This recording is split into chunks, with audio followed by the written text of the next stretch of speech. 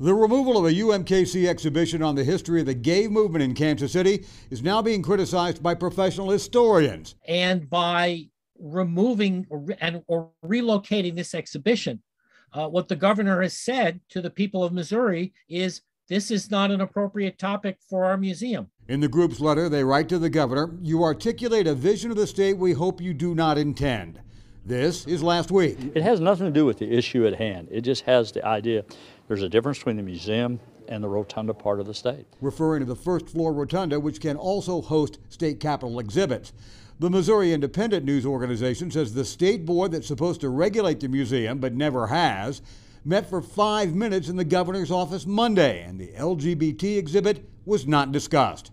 Kansas City's openly gay state senator, Greg Razor, will bring the issue up Wednesday. There are still people in this state that are very bigoted and homophobic when it comes to people like me. Razor says if they're going to remove the gay history display because it doesn't have permission, then all the other displays that don't have permission ought to be pulled as well. Michael Mahoney, KMBC 9 News.